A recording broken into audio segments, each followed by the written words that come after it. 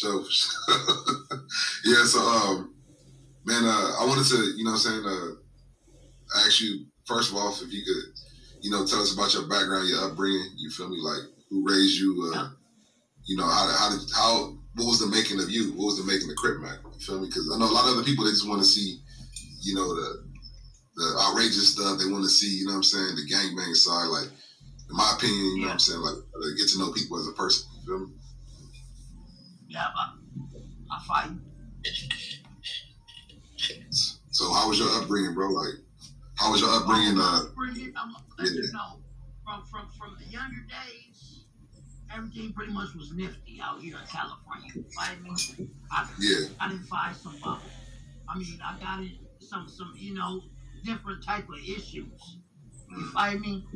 Yeah. At the same time, though, I try to influence, the music